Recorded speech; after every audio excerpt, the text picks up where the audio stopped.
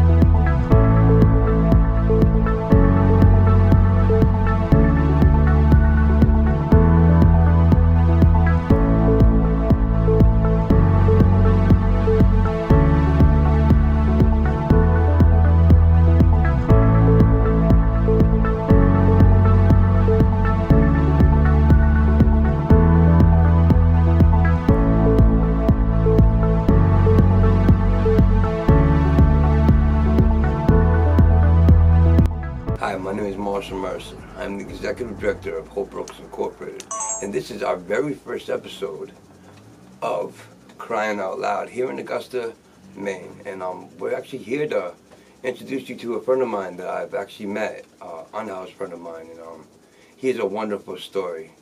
And I'm going to let him introduce himself, matter of fact. He's going to be coming right now. Have a seat, my brother. So yeah, my name is Kalen. I'm currently, right now, I reside over at the Sober House right down the street from your office here, which I've been blessed to be able to have that opportunity. I was holding out a job at Damon's for a while, working in the recycling redemption area and doing also cash register. And I did that for a few years anyway. I had a good positive routine going every way.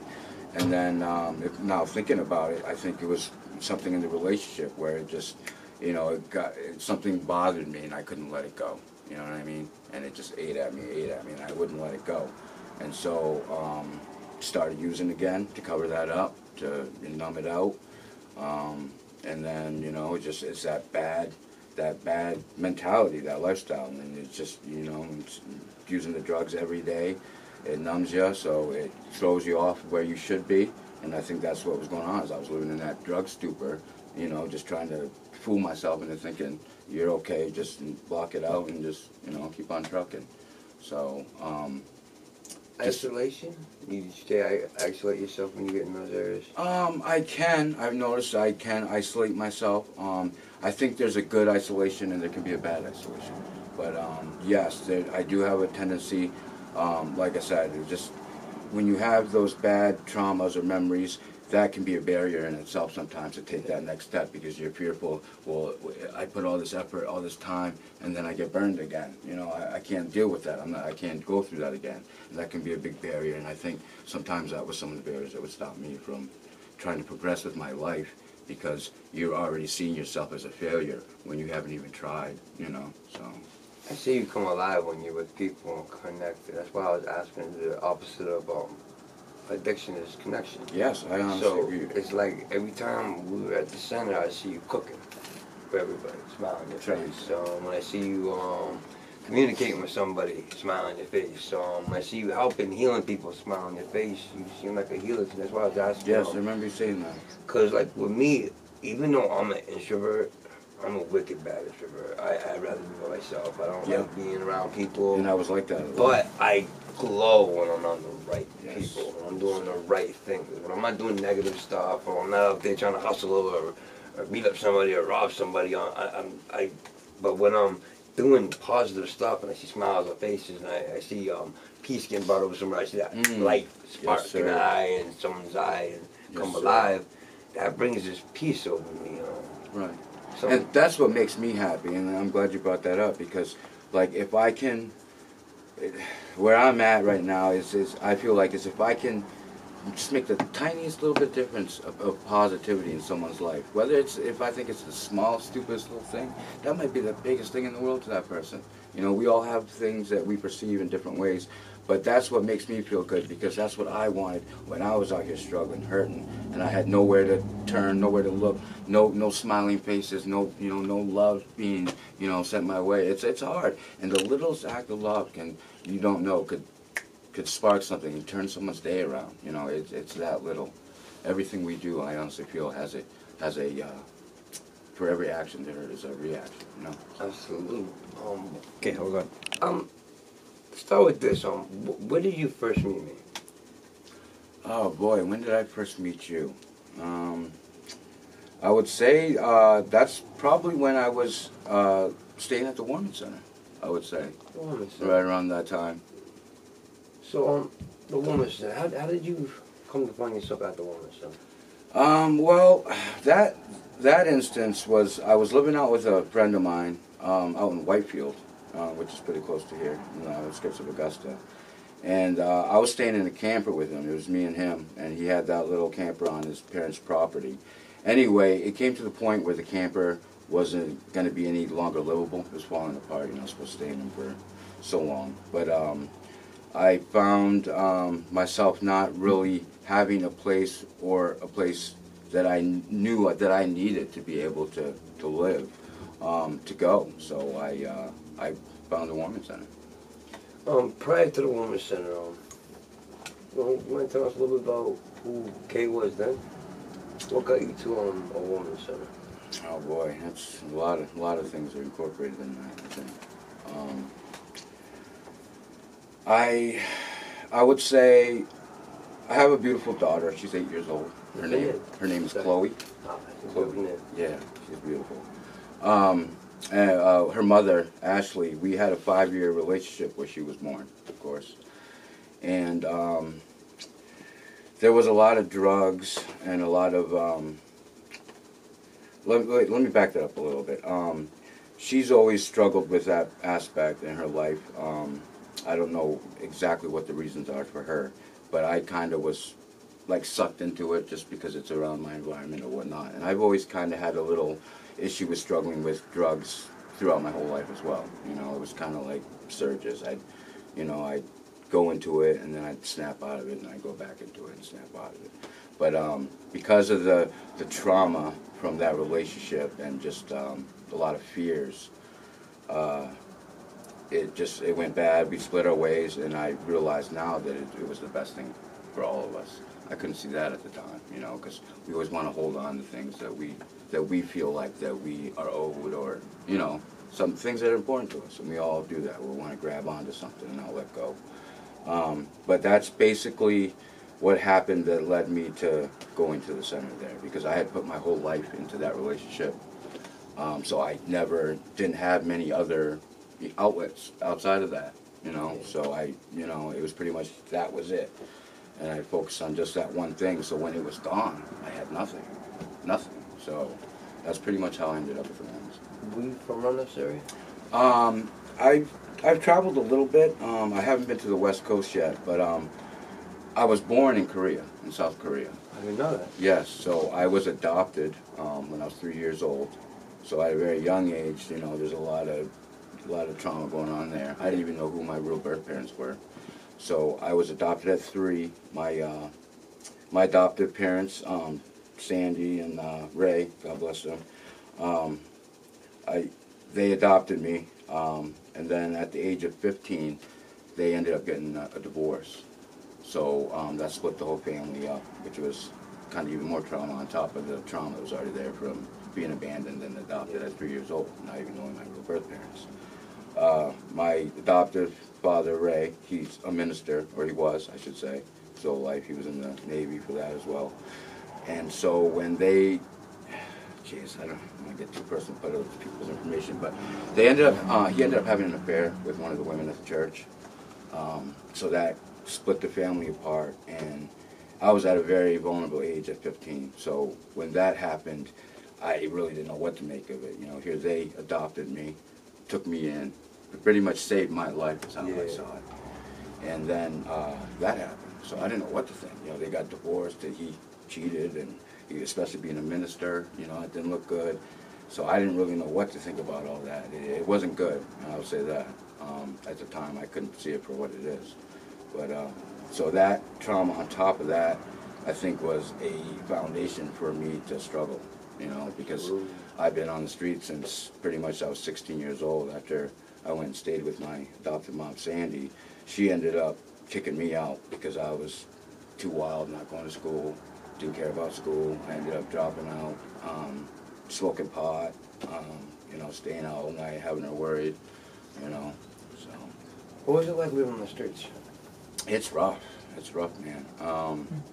You know, at that time, growing up as a teenager, you know, I had no role models. I had nobody to show me how to be or how to do. So you get to that savage mode because you only have you when you're out there on the street, and you don't know how to do things right or wrong. You're kind of just doing what you do, and you're trying to learn from that. You fail, you learn, you know. So it can be rough. It can be rough. It's tough. So I'm coming back up here. When I met him, he was actually serving the community while stuck in the community, and this recidivism of being on the Very streets. You know, I myself had just recently started a company with a group of friends, and we've been out trying to help the unhoused community. And this guy I didn't even know he was unhoused. I didn't even know you were unhoused, man. He was just so humble all the time and just like helping everybody. I was like, who the hell is this guy? And I watched you from afar, because how I usually recruit all my organizers. I watched them do the work, and I sat back, and then I came in, and I asked him, would you like to start organizing with the mobile unit with us, and I'm helping us out, and he's been helping out ever since, and so I met you at the Ark. Yes. Talk a little about, what was your experience being homeless and just like having only so many resources? Yeah, so like that's today.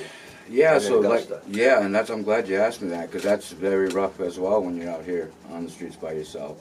You know, it's kind of a learning process, just like everything.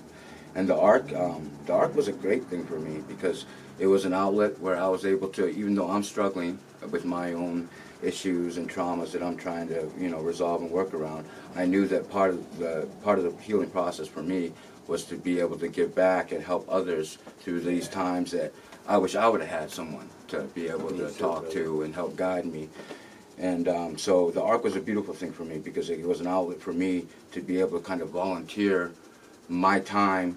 And, you know, I didn't have a whole lot of like monetary, you know, money, but there's other things besides that, you know, when you can actually, you know, provide actual love and just understanding to people, you know, they just want to be felt and heard and, you know, validated, you know, and we all have our different ways that, you know, we, you know, accept that or whatnot. But it was a beautiful thing. The Ark was a beautiful thing for me because it was able to, I can humble myself to the point where, okay, it's bigger than me, and you know, because a lot of my life, especially when you're 16 on the streets, you become a selfish human being. Yeah. That's all you know. That's all you learn because you're just surviving, trying to survive. That's all we're doing. If you're in our flesh, and that's the number one. Right. And at the Ark too. Same thing with me. I found a community, a tribe at the Ark. You know, when we were running the Ark, he was amongst the community that would come in and take ownership of the Ark, unhoused, and people once they started taking ownership of a space. It was beautiful. It was watching everybody was like making their home, cleaning up after themselves. You know, by the time I left, everything was clean. It was like mopped, and everybody was doing their jobs. No, there was no misvulgar use or anything. But I love that about you. That's when I called my aunt. I was like, yeah, this guy's helping, and that's the same with me. I love to serve. For me, it was service work. I didn't know what I needed. I always. You know, I lived a different life. It wasn't so much me being in recovery of drugs, it was crime, you know, the lifestyle, you know, being on the streets. I was homeless. My mom died on the streets as well when I was in prison. I couldn't do nothing about it, but, you know, some of the people, the most humblest people I meet are the people that have nothing at all. They have nothing at all. That can be very true. And, you know, I remember when I was living on the streets, and when I met you guys were homeless staying in the woman's center. It was just wintertime. Oh, I know. Let's talk about that. How do you guys how do people survive in 20 below zero weather? no place to go. Yeah, it can be brutal, like I said. At this, the Warman Center, they had the 7 to 7, Yeah. 7 p.m. They'd open the doors and let you pretty much, you spend the night there, and then 7 o'clock the next morning is when everybody gets pushed out, and then they lock the doors. So that's a challenge in itself, is for people that don't have a place to call home. Where are they going to go? What are they going to do? Especially if they're trying to stay sober, especially if they're trying to do the right thing. Because it's hard when you don't have an environment where you feel safe to be able to explore these new things that you're trying to incorporate in your life. So it's a challenge, but that's what the ARC was able to provide for me. And in my perspective, something is what you make out of that. You know what I mean? 100%. So it's funny that you mentioned earlier, because I told someone just the other day, right now is the very least possessions, like materialistic items that I have, but I'm the happiest I've ever been in my life. Yeah, it's very and I don't even really know. I mean, I could explain it. I just don't want to go there right now because there's a lot to that. But it's very true. When I had money, I had vehicles. I had people trying to be my friend because of the things I had, and maybe I knew it at the time, and I probably did, but I didn't care. But now that my priorities are different. It's a whole new world. It's just a whole new world. Like, it's almost like being reborn. That's how I like to describe. So you say you was in the Warman Center, and now you in the recovery house, a Fresh Start. Yeah. Fresh out. That's Brandon Toby's operation on. Yeah. What's it like in there? Good guy, Brandon Toby. I think it's been a very good experience for me lately. Just like anywhere else, you're gonna have obstacles. You have a bunch of different individuals in there that are trying to stay sober, and they're trying to, with the healing process. So there's always, things that you're gonna experience that maybe you didn't want to, other people's issues and stuff like that. So it's a challenge, because I try to use those things to try to better myself. Anything I come across, I try to use it to better myself. Whether if I think it's bad or good, or, it is what it is. And how am I going to receive that energy? Basically what it is. So it's been a very good experience for me, which is weird, because I know I talked to someone else, and all I've heard them do is complain and bitch and moan. I'm sorry about the language, but and it just, I can understand that aspect of it and that perspective. It's just it's funny to me though, because like I'm on the whole other end of that spectrum now, but I can relate to it. So just like anything, it is what you make it. But it's definitely, I think I'm grateful to Brandon Toby. It's allowing me to be able to use it to step up and try to better myself, and that's all I want right now, is that opportunity. I have a few questions too. I remember when you was unhoused, you didn't have a Social Security ID. Oh, no, what was that like? Oh boy, that was just like everybody else, we can procrastinate on stuff, and like I knew I wanted to. I had the plan set up, but it's just getting myself in motion, like trying to take the initiative. So I didn't have my Social Security card, I didn't have my birth certificate, or I didn't have my ID, because the last place that I had moved from, I ended up losing all that. I left it there, and they locked the stuff up, and I couldn't get to it, so I lost all that. And I already knew this, but come to find out, once I got out here on the street, you need those things to be able to survive. Right, we didn't need them before. No, I didn't give a shit about it. Yeah. Right, but now I'm out in the real world, and it's like, okay, you need these things. You need your ID, you need your birth certificate, you need your Social Security card. Just the simplest things to get a job now, They need to have those things. Yeah, exactly. They need to have those things. So it was rough. I just actually completed that, and it might seem like a small thing to most people, and it probably is, but for me it was huge. It was huge, because it was just another step in me validating, okay, you're worth this, you got this, you can keep going, you're taking the steps, okay, take the next step. So for me it's just one foot in front of the other right now, just bringing it on, taking the day on, So you was touching on some barriers, man. Let's talk about barriers. Let's talk about barriers that you have now as being unhoused, and how would it be? How could the community or the laws, or how could things be different to be more helpful or resourceful for people that are unhoused now? Like how could things be easier? Like what could we do to make things better? Yeah.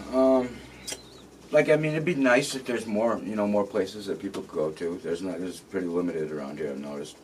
I honestly feel, though, when you ask me that question, is bettering people, just us being better as human beings. Because, I mean, there's a lot of people out here in this population that know nothing about this or care to know about this stuff. It doesn't affect them, you know what I mean? So that can be a barrier right there. Just not wanting to involve yourself into something uncomfortable. So, and like I know we've talked about, I'm at that point where something makes me uncomfortable. I try to delve into that because that's something inside of me maybe has a fear of somehow, and I might not even realize it, you know what I mean? But that is pretty much like an alarm for me is, hey, you know, you need to take a look at this because you're not comfortable. So what's really going on right there? You need to study this, analyze it, and be all right with it. So that's how I try to look at it. I love your philosophy on things, man. Ever since I've met you, I don't think I've ever seen you get mad yet. I've seen you get like irritated. Oh, I definitely and then get walk mad. away. Not but mad, you handled mad. yourself in a very good way. Well, thank you. I appreciate that. I'm still working on my anger issues. I got those. We all are. We all are. It's alright though. But thank you, though. I really appreciate that because a lot of people don't notice little things like that. I do. I see that in a lot of things because I see things I want. I want peace. I want to be more humble as well. Where do you see yourself in the future? Where do you see future healing? And that's what I was searching for, is that peace. Honestly, right now, I don't even know.